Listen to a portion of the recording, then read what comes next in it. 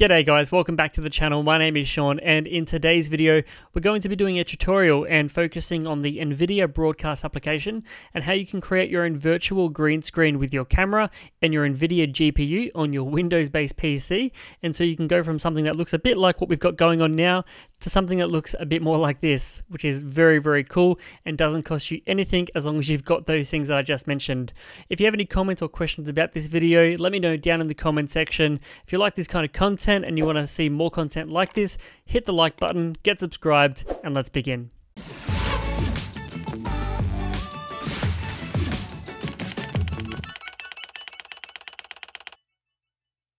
So let's get started and talk about some of the requirements that you will need on your PC to make this possible with the Nvidia Broadcast app.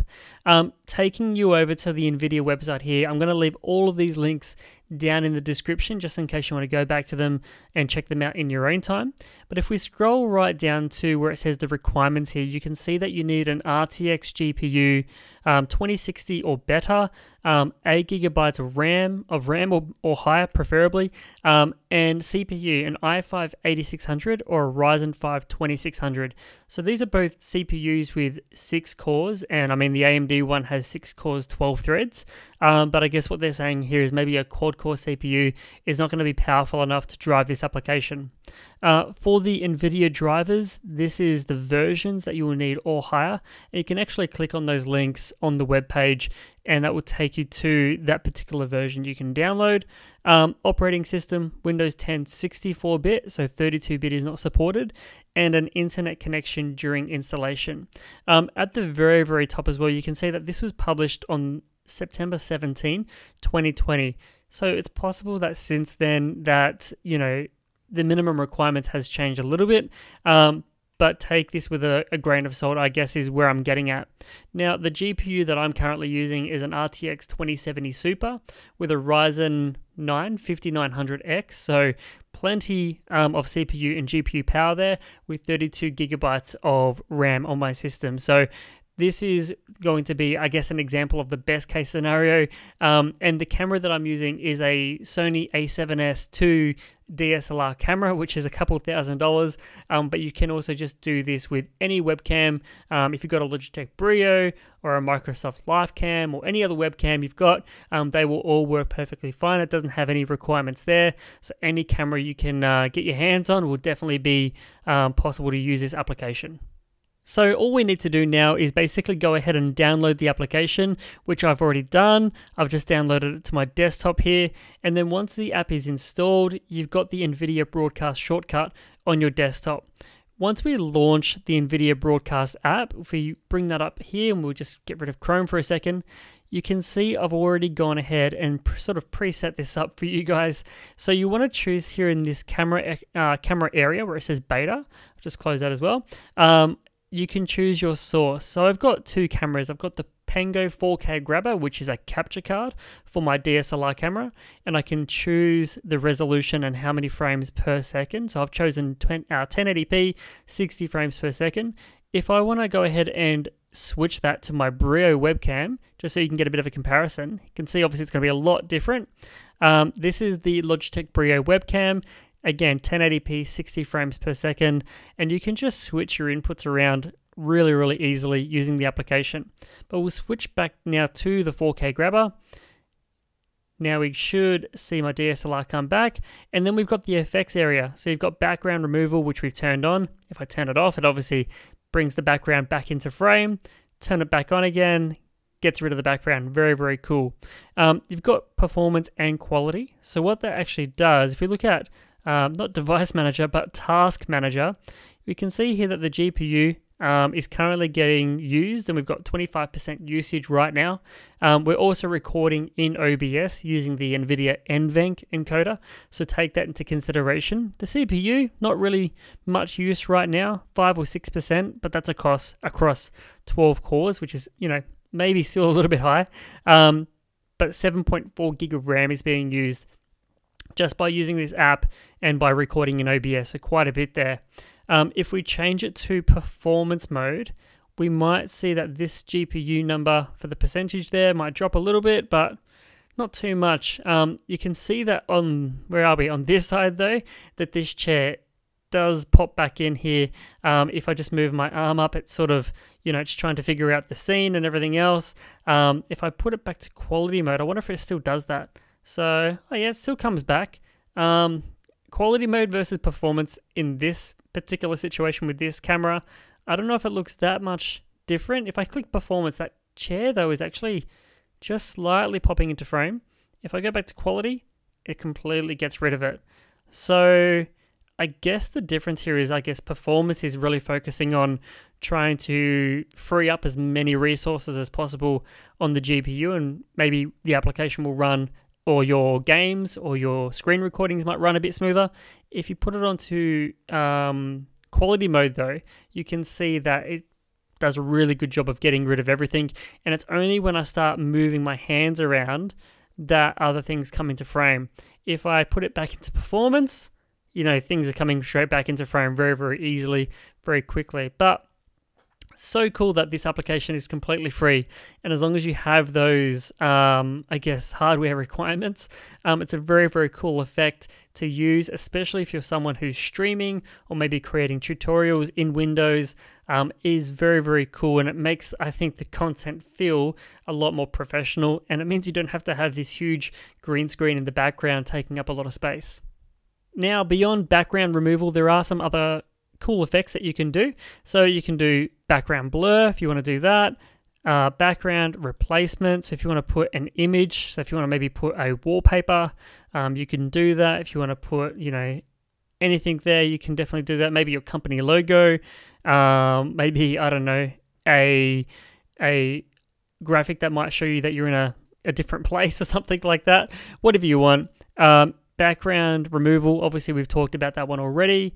And then auto frame, which I think is really cool. So it kind of does a digital zoom, and if I move my head around, it sort of tracks me virtually and tries to keep me in the frame. You can obviously see how much it's going to, how it's going to work depending on how much zoom you apply. But that is actually something that's pretty cool as well. If we want to, we can actually add an extra effect. What's the last one? Video noise removal. So video noise removal. Let's switch to maybe my Brio, and let's see how that looks. So this is the Brio. Pretty normal. That's strong. This is weak, strong, weak. Doesn't really do too much. Let's go back to the Pango again. It's going to be way better on this one maybe. So strong, weak. Maybe in this environment it's actually not doing too much. Maybe in your environment with your lighting conditions it might be a bit different. But one thing that I thought was really cool is that you could add background removal and then add a second effect and do, for example, auto frame. And we'll turn that one on. And now, it's going to track me as I move around. And I think that's very, very cool that you can just do, multiple effects. If you scroll down, I think, 2 effects is the limit here. So, you can play around with this as much as you want, but we'll turn auto frame back off. We'll actually remove this effect altogether, and we'll just leave it on background removal. So again, using 26% of your GPU. Let's see now how it actually performs when you're actually playing a game. I play Warzone quite a bit. I usually average around about 100 frames a second at 1440p. So let's see how it actually works and how it impacts performance when we play something like Call of Duty Warzone. Alright, so we're just currently in the lobby, just waiting for the game to start, and you can see that the GPU is currently getting about 99% of usage. Up in the top left, it shows us our frames per second being around about 55, 56, and I can definitely tell that there is a bit of latency and the game is not performing as it usually does, which is, in a way, not expected. I mean, I wasn't expecting the game to run absolutely flawlessly, but we went from a drop of about 100 frames to around about 50, just standing still, not doing much. So in the airplane here, it's going, or helicopter I should say, it's dropped down to about 35, 36. Usually I'm getting around about 60 or 70 at this point. It even dipped down to the high 20s then. So really not ideal to be running the broadcast app plus recording or streaming, plus, the game. This is a really, really high demanding game. I think other games, like Rocket League, maybe Valorant, will be a little bit less demanding and probably won't have that issue as much. But if we jump out of the airplane here, you'll see that, this GPU is just pinned at 99% load, just getting smashed, just trying to keep up.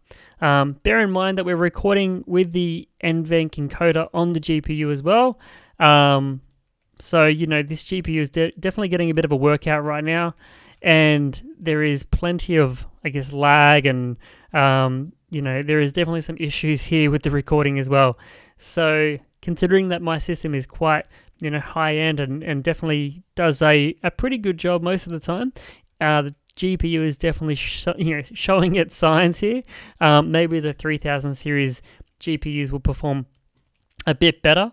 Let's shoot this guy in the head. Don't know what he was doing, just sort of standing there. That's pretty strange. But overall, the game feels like it's still playable, but I wouldn't say that the recording would be, or streaming would be advisable on this sort of current setup. I'm sure maybe if I made some tweaks and dropped the settings down in OBS, that might help. What we might do though is just switch to the broadcast app and let's change it to performance mode. Let's see how that goes. Let's see if that makes any difference. We'll minimize broadcast, go back to the app here, or game I should say. Still not great. I don't know if we maybe gained about 10 frames. We're now hitting about 70 frames a second. Definitely feels more playable, but in terms of how it's going to look for your viewers when you're streaming, or if you're creating videos or gameplay videos, I don't know how that's going to go. I think it's going to depend on the game. So what we might do is we might quit this game, maybe launch something else a little bit less demanding and see how it performs then. Okay, so we fired up Worms, which is not as, as intense as something like Call of Duty Warzone. And this game is still, I think something that I would expect everyone to be able to run in even a basic computer. We do have the settings absolutely maxed out, but the GPU is still sitting at about 95 or 96% usage whilst doing this recording using the application with the Greenscreen. And, I definitely think that this is going to be the kind of situation where I think NVIDIA Broadcast is more focused on, if you're creating tutorials or maybe playing very, very, very simple basic games, maybe esport games. Depending on your particular setup though, it might be better than mine, I don't know. But the NVIDIA Broadcast App is a completely free application to use. It harnesses the power of your GPU to do this virtual screen replacement. And if you're someone who is streaming or making a lot of tutorials, teaching in a classroom environment or anything like that, I think that this is a great application that NVIDIA has put out there, and depending on the content that you're creating, I think it is definitely something that's going to increase the quality and hopefully have people sticking around for a little bit longer. Now, the last thing I'm going to show you is how to add the NVIDIA Broadcast App to OBS. And you can almost use this as a guide on how to use it with something like Zoom meetings or any video conferencing app that you might be using, Google Meet, for example. So you can choose the NVIDIA Broadcast App as your camera source. So really simply in OBS, in the sources section, OBS, by the way, is a screen recording application. You can hit the plus button and choose your video capture device. So once we click that option there, you'll have an option here, and there's me again, hello, in the device section to choose your camera. So you can obviously just choose a physical camera, like your Brio webcam, but we actually want to have the camera application running in the background. So you can actually see it down in the bottom right, just down here in the taskbar. It's actually just running in the background. We're going to choose the NVIDIA Broadcast App. We're going to choose our resolution and our frames per second. And we're going to make sure that matches what we've got here as well. So Pengo 4K Grabber is our source, our physical source. How many frames per second? We're going to choose our effect and quality. And this is what you're going to be doing here in selecting, is choosing the device. NVIDIA Broadcast is the application, and then pressing OK. And that means that your capture device is the app, which is, I guess, in a way, passing through the camera feed and adding that effect to it. So that's how you set it up in OBS. if you're in a application like Google Meetings or Zoom or anything like that, you're just going to choose, instead of the camera, the name of the camera, you're just going to be choosing NVIDIA Broadcast as your camera source, and that's how you'll be able to get that effect on your video meetings as well. So very, very cool. Alright guys, so that's the tutorial. I hope this guide gave you a bit of an idea on how to use the application, how it impacts your performance, how to set it up with your web camera, and, you know, maybe sparks an idea, maybe a way that you can use this application in your recordings, your streaming.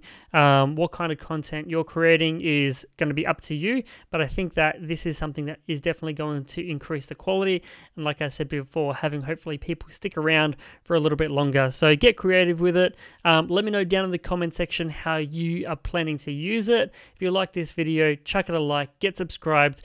Be sure to check me out on Discord. Feel free to chat or ask any questions there. Catch up with me on the live streams, and I'll see you in the next video. Cheers.